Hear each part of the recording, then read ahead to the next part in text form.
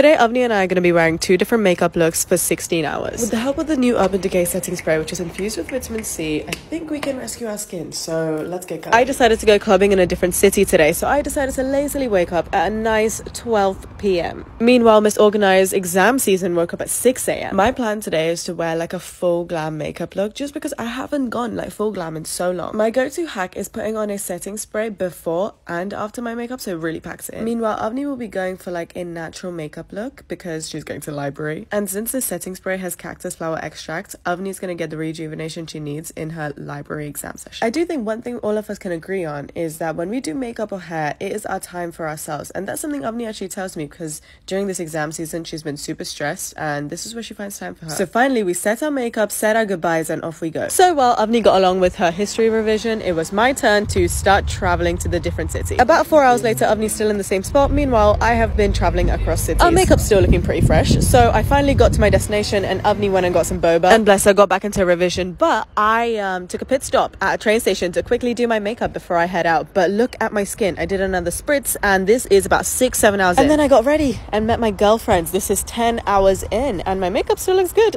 Look at the ridiculous contrast. I mean, I was having a great time. I actually fell asleep in my makeup. Avni's a better woman than me. She did not do that. She did tell me she felt cute all day because her makeup stayed on. And the Urban Decay spray saved my skin. So thank you for watching.